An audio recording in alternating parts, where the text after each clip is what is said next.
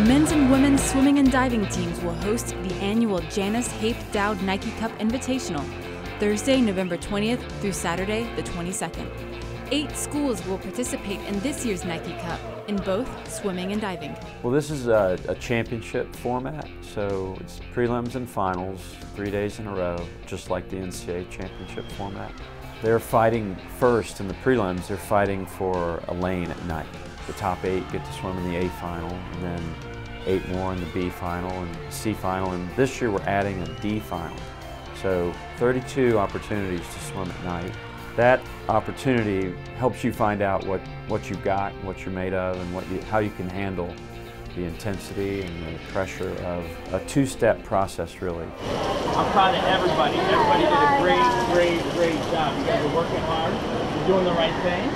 All right, we gotta learn. We gotta learn from this. Carolina's diving program is having a successful season under diving coach Abel Sanchez. Jack Nyquist and Alyssa Dawson led the UNC diving squad at Louisville, and both Tar Heels captured ACC Diver of the Week awards. Coach Abel Sanchez, in his second year here, he's done some amazing things with our divers. They're very excited. Their training has really helped them become even better divers than they were coming in. We've got some people that are really shining in the program, but in all honesty, all the divers are improving.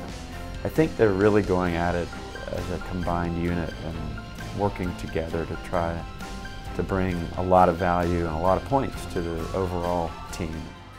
This weekend, the 12th ranked women will face number 14 Tennessee and number 22 NC State. The 9th ranked men's team will face number 6 NC State and number 14 Tennessee. I think the most important thing is that we're really looking for everyone to step up and be the best they've been all year. And so I'm hoping everybody makes a name for themselves. This will be a big test for us, and the team's excited.